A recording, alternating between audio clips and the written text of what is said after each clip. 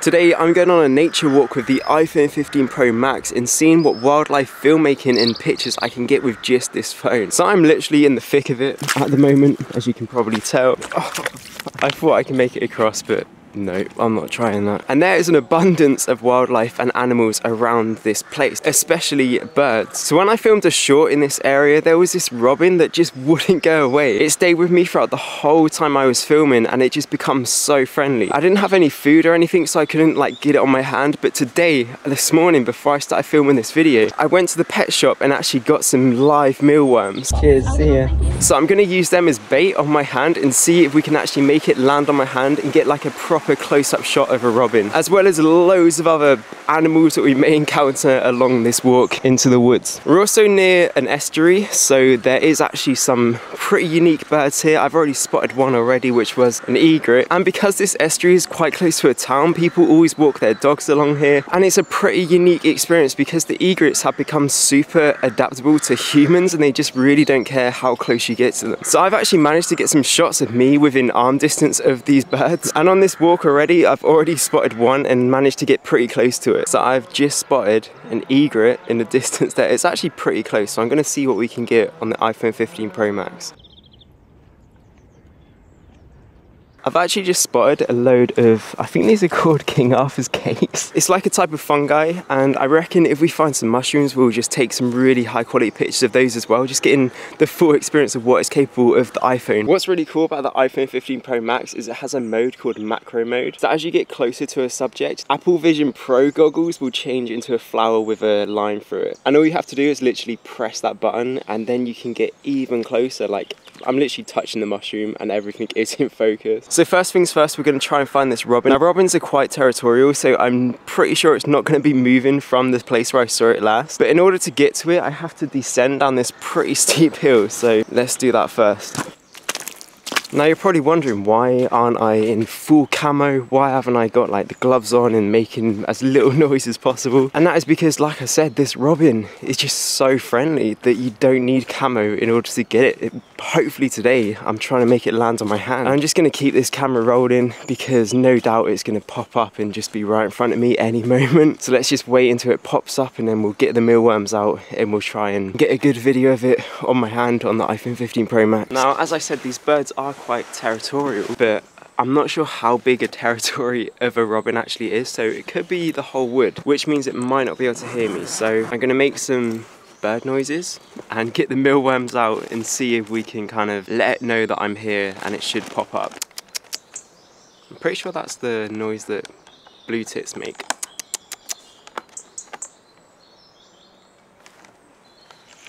Oh, I got it! There it is. Right, okay, this is quicker. I've literally only just got here. I was about to take off my jumper. Let's put the mealworms on my hand and see if it comes. Here we go. It's near the camera. It's probably gonna go to the box because I've got the box open. Yeah, it's gonna go to the box, isn't it? These feel so weird in my hand. Oh my god. It's on the camera. It is literally on the camera. Oh no, they're all crawling off my hand. Right, I'm gonna close the box. Oh, he's getting the ones off the floor now, fuck. Maybe if I put my hand down.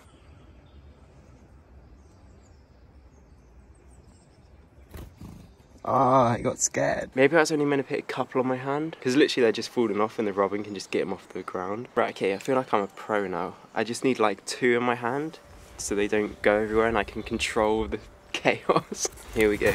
Just, oh, there's 3 there, that should do. He loves that camera. He's just always on the camera. I'm literally right in front of a footpath as well, just with my hand out. It's pretty weird.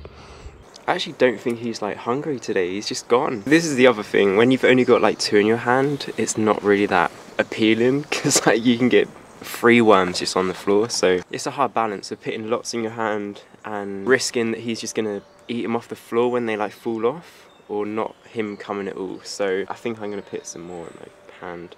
Ah. It's quite a few. Come on, Rob. Where's Rob? We're gonna call him Rob. He was so close, and then he just went.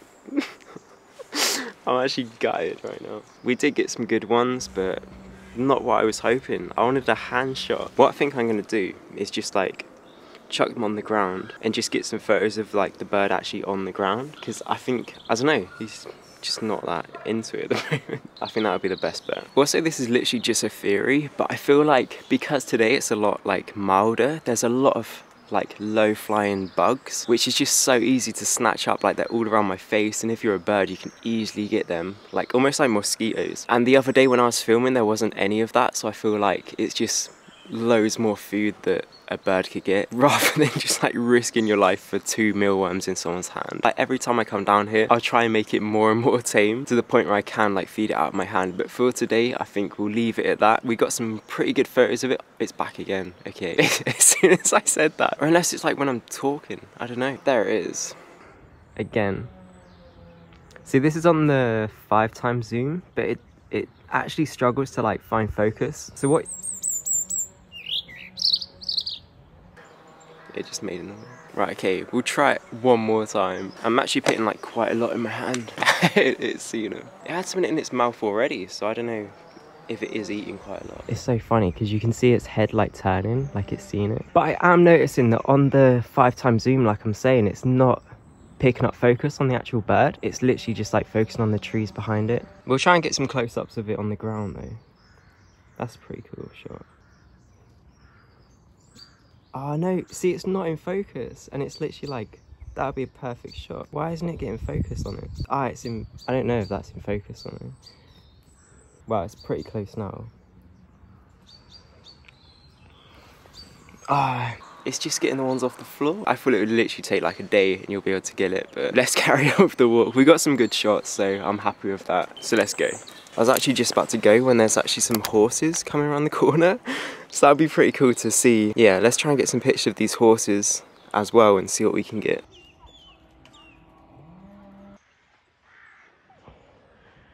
So I've just spotted these wood ear mushrooms on this tree, and with that macro mode I reckon we can get some pretty good shots. And I've just looked up and this tree is absolutely covered in them. So we'll try that 5x zoom as well and see if we can get the ones all on that top branch. There's actually loads of little mushrooms on the microphone. I don't know how they got there. Right, okay, this is on the 5x zoom and you can already like see them. So let's go 1x, 2x, 5x. Wow. That is such a good picture. That's actually holding up really well considering the light is actually behind the mushroom. It's still giving me a really clear image and you can tell what it is like 100%. And just adding in some slight movement of the twigs in front of the mushrooms really adds that depth. That could definitely be a shot from like nature documentary. So this is without macro mode and it has this really nice bokeh in the background, but as soon as you get closer and activate that macro mode there isn't that much bokeh and it feels like the quality actually goes down, but you can still get a pretty good shot with the macro mode. The only issue with the 5x is that it really struggles to focus. Even the 1x and 2x, you will be there for a while before you actually lock on to focus. So it's a shame that there isn't like a focus option just straight on the iPhone camera app. Can you guys hear that noise? What bird is that? I can see it. I'll try and get a picture of it. It's that one there.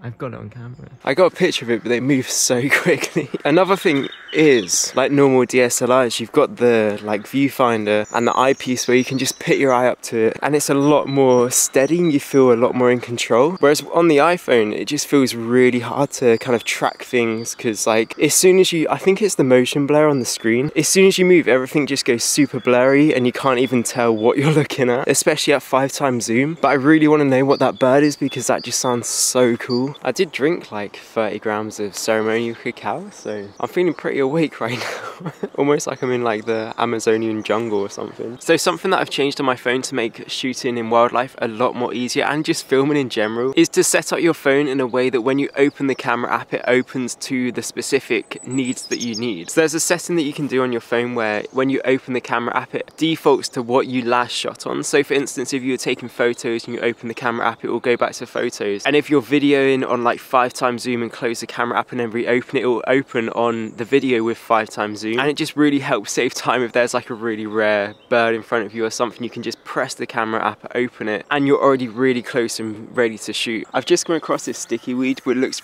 pretty young. Like in the summer this gets so big and you can probably remember it from when you like chuck it on people and it just like sticks to their back. But what's really cool is this is actually edible and you can like put it in smoothies and stuff. I mean, obviously do your research first to make sure you got the right plant, but it does have a lot of health benefits. It's pretty cool because I'm also doing like a real life example of what you will be using the phone for. So that was just the 1x and 2x zoom of like just explaining the plant, what it does and stuff. I just got a really cool shot of a water drop coming right down on the camera. That was pretty cool. Also, I'm literally just shooting on the iPhone without any external mic, any external SSD, no ProRes log. This is pure iPhone shooting, like just as you would be walking around, grab your iPhone, be able to shoot some pictures and videos. Because I know a lot of you will be filming and shooting like this, so I thought I'd just put it through its paces and see what's possible. Because I've been in a position where I was on the coastline going for a walk and a pod of dolphins just started swimming by, and I had nothing but this camera behind me with like not even a zoom lens and this phone. And this phone actually outperformed my camera because it had that 5x zoom, and I was able to get some pretty incredible shots from just my phone as it is. So I want to give you confidence that you can just film with the iPhone 15 Pro Max just as it is without getting loads of accessories and other things. Wow, there's a lot of mosquitoes around today, but as you can see behind me, another robin, obviously. And I just want to quickly show you something else. So when you're recording something like this with a lot of backlight, you can actually click the screen and press this button up and down with the sun on to adjust the exposure. So let's go to 5x zoom. It's gone now. Okay. Another tip is just keeping your camera open all the time. A couple of seconds could be the difference between you getting that shot or not. And a lot of wildlife photographers always have their camera on. And to do this on the iPhone, you need to go into the settings and enable the screen not to turn off. Guess who's back again? Honestly, whenever I'm on a walk in this wood, this robin just always follows me. He's like guiding me up this path. Comment down below if you always let animals guide you to new places when on a walk. I always find they take me to the most amazing places. Like, look at this. Wow, that looks a really cool shot, especially with some color grading. That looked really nice. So I've actually just found another stick with a load of wood ear on it. These actually look super nice, so I'm going to cut them off and actually have them for dinner. It does really struggle to focus. That's the only issue I'm having today. It focus breathes a lot, like that is completely out of focus right now. Check out all the King Alfred's cakes on this tree stump. They're actually called King Alfred's cakes because apparently his cooking was really bad and they look like burnt cakes. So let's see what shots we can get on the iPhone. I just broke this one open and the inside looks so mesmerizing. It looks a little bit like turkey tail on the inside, and it looks like it has rings like a tree. The dry ones are actually really good to make fires, like you can use it as kindling. Am I the only one who thinks that moss is just the most therapeutic thing in nature? Like, it's just such a unique experience to feel moss. I can't really explain it. Sometimes you get really vibrant ones that just look so aesthetic. That's actually a pretty cool seat. I feel like I might just sit on that and watch the world go by for a bit. I actually think that climbing trees and getting into that state of like almost fear is really beneficial. I know it's like not that high off the ground, but when you're looking out it feels like you're really high. But like after a certain age you just stop playing and like just climbing trees and stuff. Oh, there's a squirrel. Where did it go? There it is. But yeah, after a certain age you just don't get into that position of like getting comfortable with climbing and being up high. And I think it's really empowering just for your normal day-to-day life when you put yourself through that or do that often. It just makes you feel so much more like grounded and balanced, like not only physically but mentally as well. Balance your body often so your mind's balanced too. That's my new quote. I was trying to think what I reminded myself of then, but it's the dog out of Up when it's like, squirrel! I literally did exactly that. I may talk, squirrel! Now, if you're concerned that I'm not in camo and I'm just like putting myself out there so everything's probably running away and hiding, in the future I am going to do a really in-depth video on deer and stag like filming, because I know a place literally where like I live where there's just so many deer and no one really knows about it, which is amazing. But they're in the same spot all the time, so I'm going to go up there and get some really cool pictures of them and post them on my Instagram. So if you're not following me on Instagram, be sure to check it out, because I'm going to start to post all of the pictures that I get when I'm out on my walks and stuff. Wow, I think that was a wild wolf. And also I'm going to be posting the behind the scenes of the sophisticated athleisure brand that I'm currently creating, which I've been creating for like a year. I literally posted one short about I'm creating a clothing brand and it's been behind the scenes like ever since. And I put a lot of money into it, so I'm excited for when that actually launches. One thing I've actually realised when filming this video is how much nature there isn't. Like, just looking around you realise how many fields there is and how much like little wildlife there actually is. But I've actually got a load of videos coming up about rewilding as well, so subscribe if you want to see those. And that's actually the driving force behind why I created the clothing brand in the first place. So there's a lot to explain and kind of make videos about that I can't do just in this one video. I think one of my main missions is to use the profits from the clothing brand to actually just buy land and rewild it as much as possible. Like behind me you can see this here that obviously used to be like a huge woodland, but it's just a field now, and I've never seen anything in it. But I may be wrong, but I have seen some like rewilding going on there, so maybe they are actually trying to rewild it. So I guess there's two missions, which is one, create a sophisticated